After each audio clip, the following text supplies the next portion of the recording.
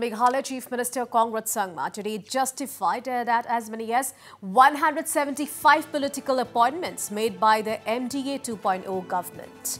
Chief Minister Sangma said that it is not a new practice and has happened in the past as well. He added that there is no large financial implication of the move. Listen in. Even in the past, it has been appointed. It's not just during our time.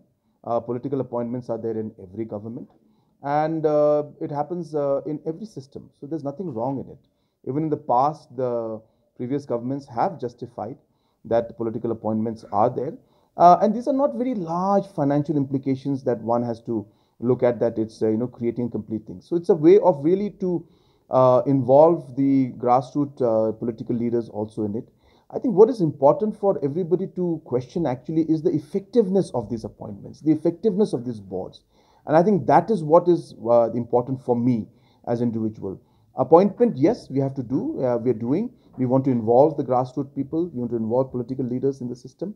But as I said, I have been very particular that they should function also.